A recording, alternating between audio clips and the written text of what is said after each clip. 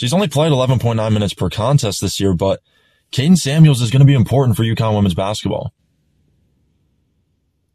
With Aubrey Griffin out, she's going to have an expanded role. There's going to be more on her plate, more responsibility.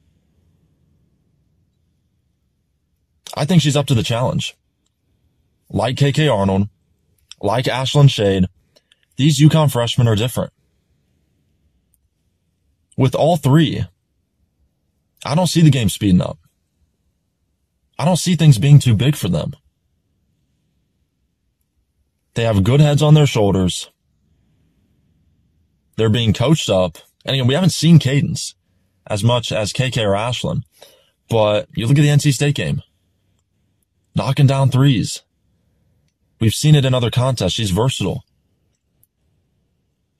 She can contribute and can contribute consistently. 6.3 points, 2.5 rebounds per game so far this year, while hitting 42.2% of her three-point shots.